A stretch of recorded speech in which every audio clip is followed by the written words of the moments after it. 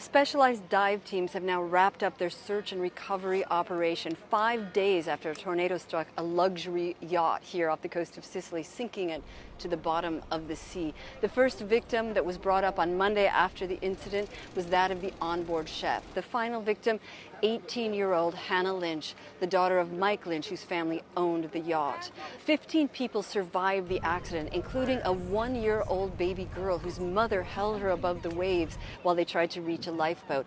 Also surviving, the captain of the ship, who has been the focus of an investigation.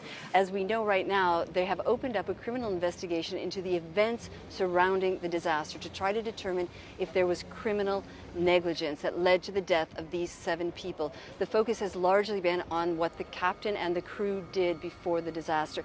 There were other yachts nearby when the storm struck, those which did not sink. We've also heard from the ship maker, who said his yacht was unsinkable and alleged that, in fact, it only sunk because of human error.